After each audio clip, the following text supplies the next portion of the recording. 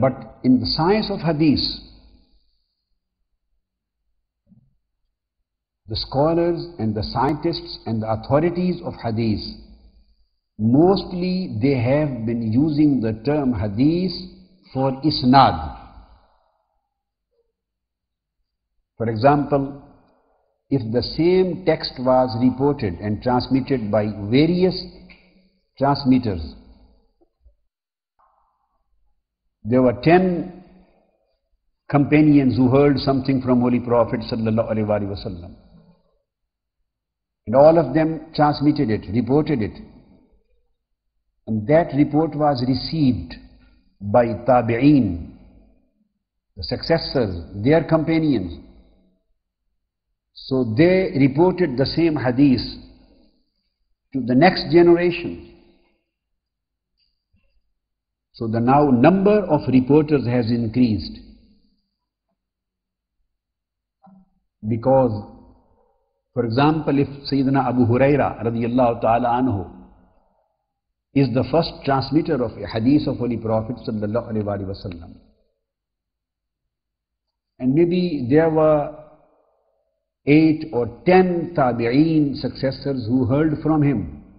Some of them were from Medina, some of them maybe were from Mecca, some of them maybe were from Kufa, some of them maybe were from Basra, some of them maybe from Yemen.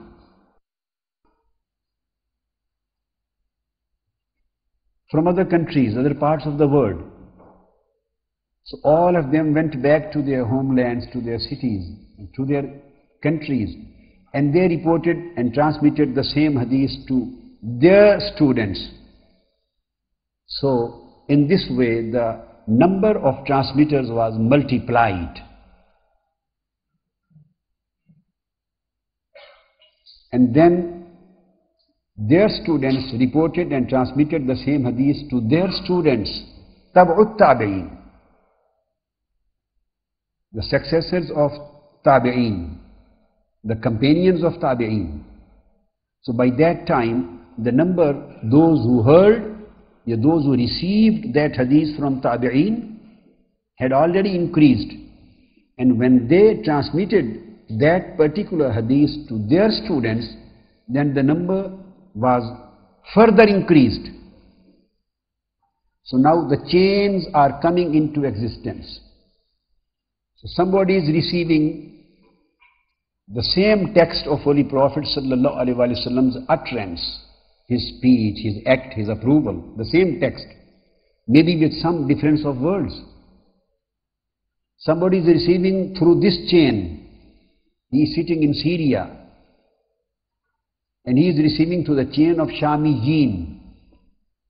Some of the transmitters are from Sham, some maybe from Mecca, some from Medina. Somebody received the same hadith in Kufa, it can be a different chain. Somebody received the same hadith in Basra, it can be a different chain. So in this way the chains were increasing, but the text sometimes remained the same. Sometimes there was a bit difference of wordings, sometimes there was a little bit increase, sometimes little bit decrease, whatever they received from their shuyukh. So the scholars and the scientists, the authorities of the Usulul Hadith, they will regard, because of the large number of chains, they will say that there are such many ahadith on this subject. They won't say that this is one hadith. They will enumerate all chains of transmitters for the same text, sometimes without any difference of words, and most of the time a little bit difference in the text. But they will say that on this subject there are many ahadith, there are 10 ahadith, 20 ahadith, 30 ahadith. So how they count? They are counting the number of hadith because of the number of chains of transmitters. Sometimes the text, when we count the text, the number becomes smaller. When we count the chains, the number becomes bigger. This is how the numbers of hadith used to be counted in those days.